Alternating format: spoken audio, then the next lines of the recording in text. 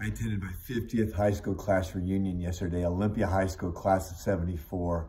What a marvelous time getting back together with classmates, some of which I don't get to see hardly ever. Conversations were wonderful. If any of you are watching this devotion, man, it was incredible to spend time with you. Proverbs 16:24 says that kind words are like honey to the soul. And I realized how many of us needed those kind words yesterday. As I said the prayer before the meal, I said, God, give us the wisdom to cherish the past, the courage to face the future, and to be fully present in this moment. And I think we all learned that the Facebook persona, the social media persona that we portray is not always accurate.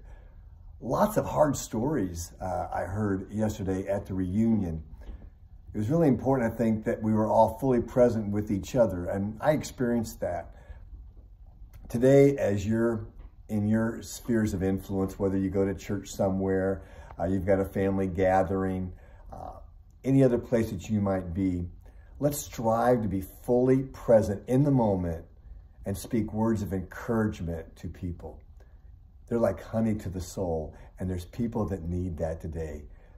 There's a lot of hard times right now. People need our kind words.